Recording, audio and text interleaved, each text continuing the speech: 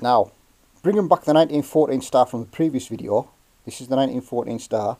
This one is the 1914-15 star. Now you notice the difference. That's the 1914 star from the previous video.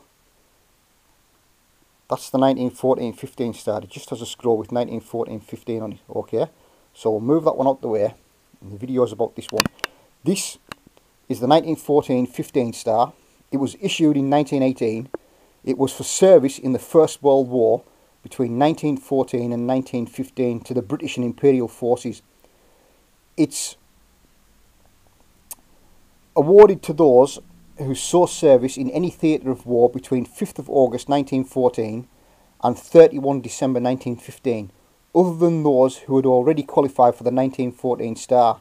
No fewer than 2,350,000 of these medals were awarded, making it the commonest British campaign medal up to that particular time. So that's the 1914-15 star. Now you see what I mean, only 400,000 of those 1914 stars were issued, but by the time you get the 14-15 star, 2,350,000 were issued.